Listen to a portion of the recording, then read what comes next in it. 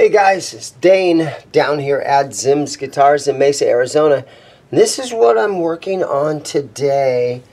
This guitar has a fresh paint job on it, and we're going to assemble this whole thing. So help me out here. Let's get started. Here we go.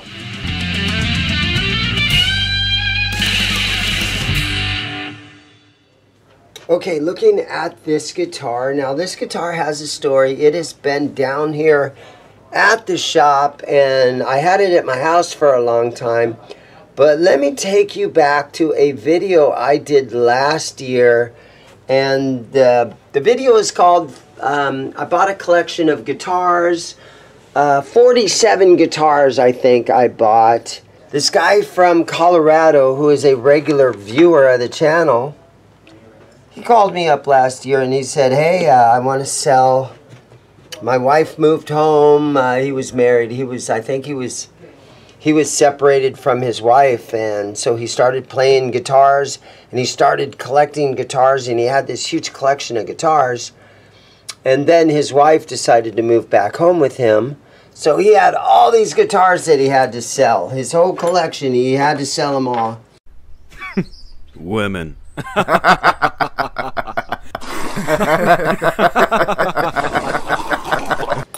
And this guitar was one of those. And in the video he says, oh, this is the one that I built. And so I think kind of what he's talking about, building it, I think this was maybe some kind of a guitar kit. Okay, and it looks like a PRS. I mean, it's a dead ringer for a PRS, a Paul Reed Smith guitar. It even has the bird inlays and everything. And but it had a really, really horrible paint job. And in the old video, you can see the paint job that was on it. It was green, it was kind of stained, it was maybe a translucent looking thing. Well, I got a friend who paints cars. And he's like, hey man, I'm going to paint this guitar for you. I'm going to do it for free. I said, what? He goes, yeah man, I want to paint a guitar. You know, I like watching your channel. I want to do this for you. So I said, okay, take it. And so he painted this guitar for me. And he met me at my house. We became friends. Instead of dropping it off here to the store, I think he dropped it off at my house because I have a car that I'm also thinking about getting painted. But this guitar has been hanging on my wall in my bedroom for, I'm going to say, at least 6 months. It was probably springtime, March, April, when he finished this paint job on this guitar. And I'm telling you, it is really, really nice. It's already been wet sanded and all buffed out and everything. But it's time to assemble this thing today. So I have this bag of parts right here. And we're going to assemble this guitar. Hopefully I still have everything here. Let's dig in and see. Okay, there's an empty baggie. We're off to a good start. Let's see what we got. Okay, this might be a long video. Okay, we got the back plate. We got the control plate. We've got two pickups. Wow. And these are DiMarzio pickups. How cool is that? We got a couple of DiMarzios to put in it. So that's nice. They've got everything. I mean, I disassembled this guitar, but it's been so long ago. Wow, this thing's got a Floyd on it. So what does this say on there? Licensed by Floyd, so it's an older one.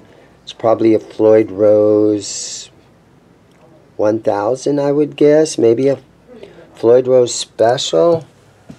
It's got the claw. It's got the electronics that are all still here. It's got little push pulls on the electronics. Looks like good quality stuff. Here's the output jack. Here's the springs and the claw and tuners. There's the truss rod cover. Yeah, so I think that this PRS tuners, I think this was a guitar kit. And there's the locking nut is right there. So I think this thing should be relatively easy to put together. So let's get started on this. Let's see what we can do. Let's see if I can put this baby all together. What do we start with? Okay, let's run these down in here.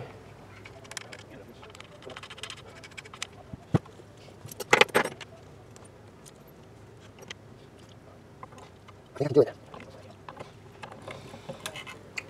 So I used to do a lot of videos that were what I called from garbage to glitter, because I had a buddy that was painting guitars for me. But that guy has moved into a different house and he doesn't paint anymore like he used to. So now I got this new guy that's doing some painting. But the problem is painting guitars in your garage in the summertime in Arizona is almost impossible to do because of the heat. So usually in the summertime, it's in the wintertime when guys are all gung-ho and they're like, hey man, let's do this, let's do that. And then when summertime rolls around, you can't really do any of that.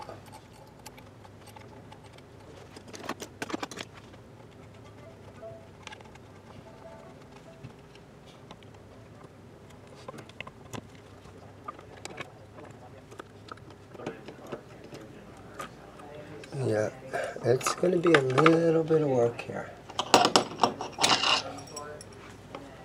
Going to ream this out a little bit. It's just a little tight.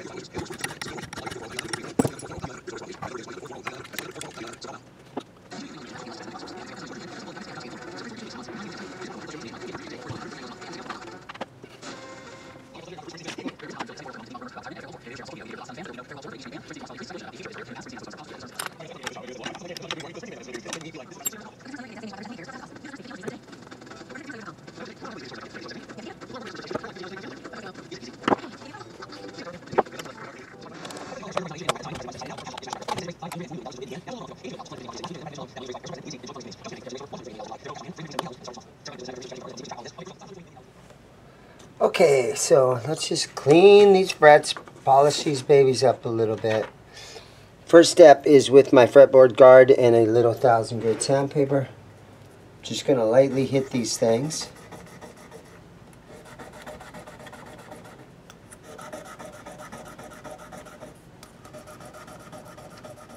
And this will just make playability a lot smoother. If you do a string band, it'll feel nice and silky, nice and slinky.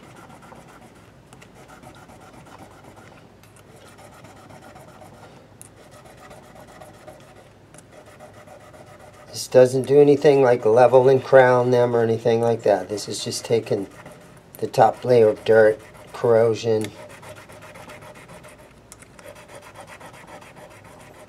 one's kind of nasty looking, so is this one. All the frets up here are pretty rough. Okay, I'm going to shine on these frets a little bit. So I'm going to take a little bit of polishing, turtle wax polishing compound. And I'm just going to lightly hit these frets. Let's see what we can do here.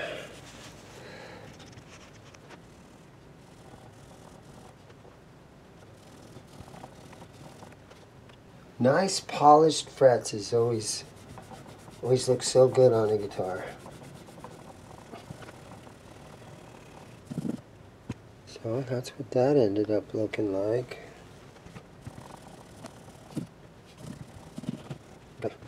Now I'm going to do the old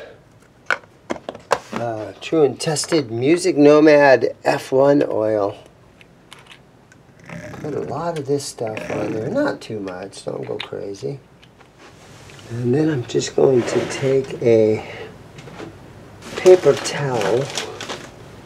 Actually, I'm going to take a rag, smear this stuff in. So this will clean, and this will help get some of that polishing cloth off of there, that compound, that polishing compound off of there.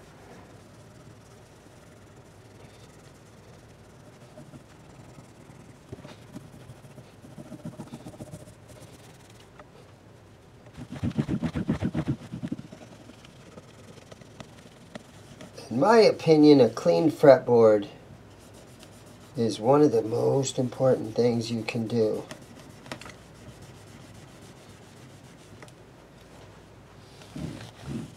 And nice, clean, polished frets.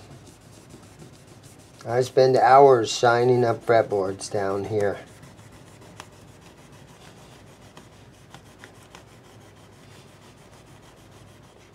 Okay, I'm going to hit a couple of these fret ends. They're a little bit rough. I've got my StewMac fret file, and I put the rounded side down.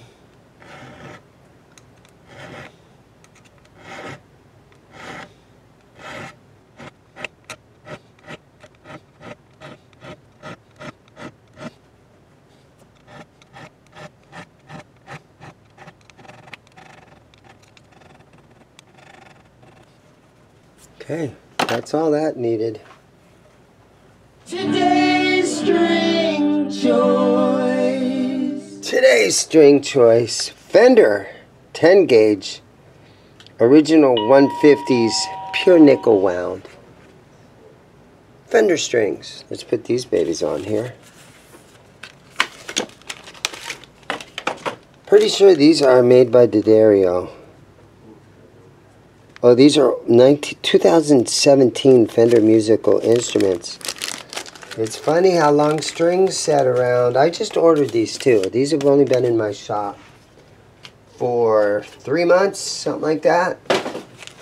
And straight from Fender, and they say 2017 on the packaging.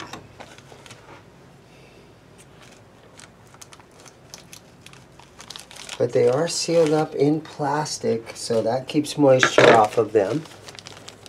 So let's put these babies on here. Okay, so lots of wiring. I got 2 brand new push-pulls in here.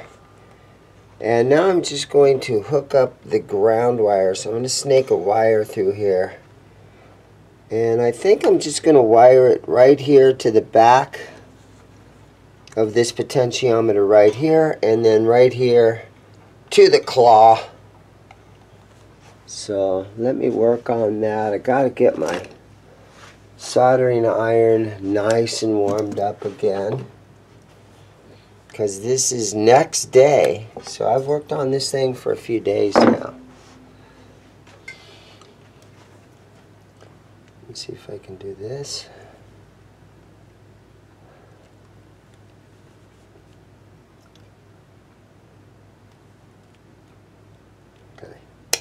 There we go. Oh, get that out of there. Okay. So the paint job on this thing really turned out good. And, you know, it's very, very hard to paint guitars, it's quite a procedure, quite a process. And it's because it's made out of wood, it's a lot more difficult than honestly painting a car. There's a lot of guys that paint cars and motorcycles, and then when they get into trying to paint a guitar, it's really a lot of work, because one problem is you're painting wood, and with a car you're painting metal.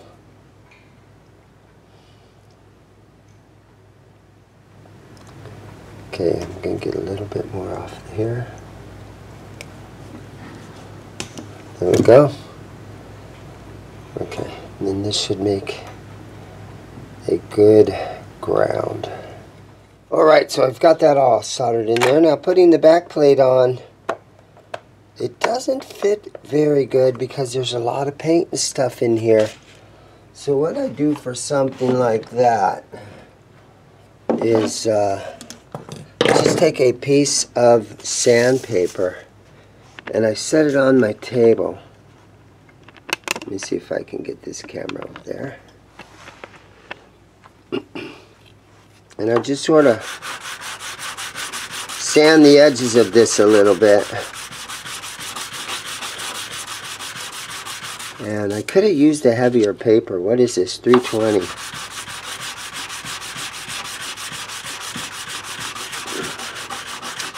But hopefully this will take enough of this off of here that it fits back on the guitar again.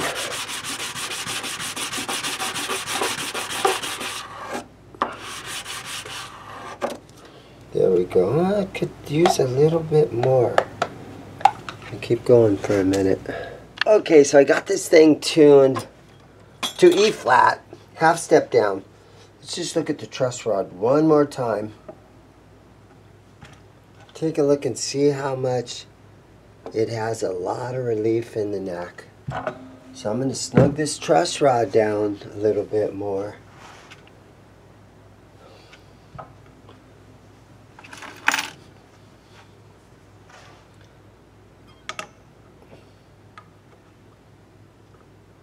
Okay, there we go. It's turning nicely. Wow, I could hear it inside there. I could hear it crunching around in there. That didn't sound good. But it turned a lot. It looks nice and flat now. It's got a little bit of back bow to it.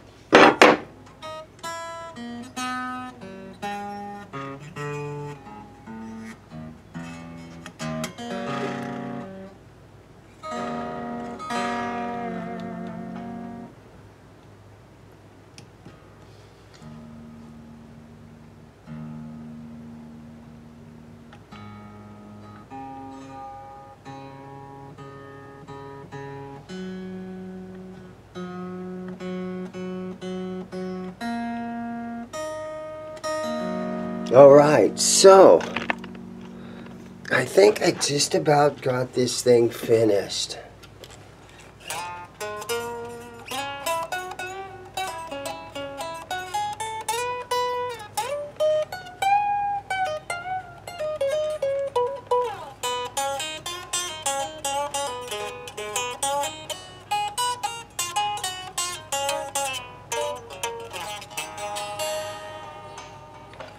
Pretty nice. My only critique of the guitar right now is that the bridge doesn't have any radius to the bridge. They're all flat across there. So, yeah, that's, well, I guess there's maybe a little bit of a radius to it, but not much. I know that they make little spacers and stuff you can put under these things. Let me go ahead and put this truss rod cover back on. And then I'm going to I'll plug it into an amp, see what this thing sounds like. But first, I thought I had it ready to go, and then I noticed that I didn't have the strap buttons in there. So I've got some Ernie Ball strap buttons. And let me go ahead and install a couple of these.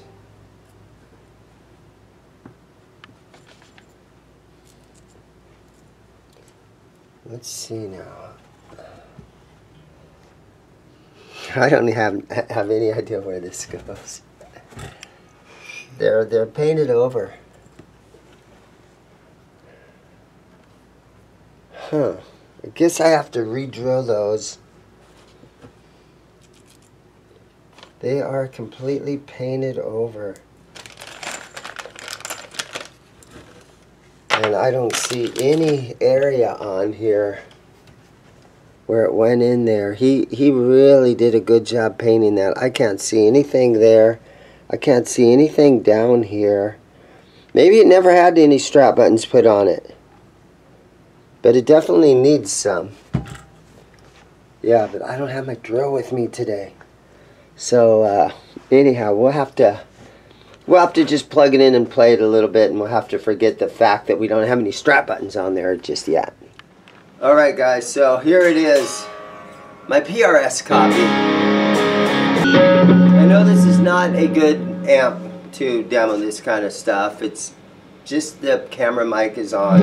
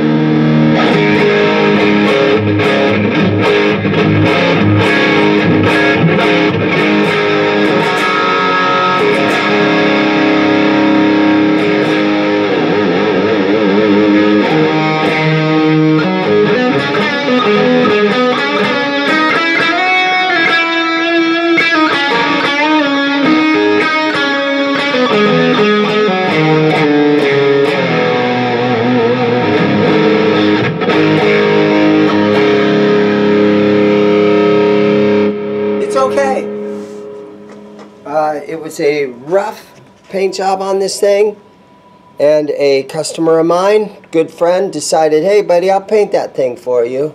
Something fun that he ended up doing. It turned out really good for paint jobs, you know, that the average guy can pull off. This one he really pulled this off. This has a great paint job on it. It is my PRS. Fun video. Hope you guys enjoyed it. Everybody have a great day. Follow me on all the socials. Like, subscribe, share, all that kind of stuff. And thank you so much for watching.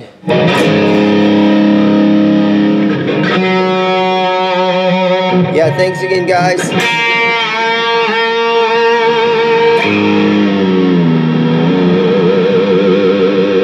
Kind of feel like Corey Feldman right there for a minute.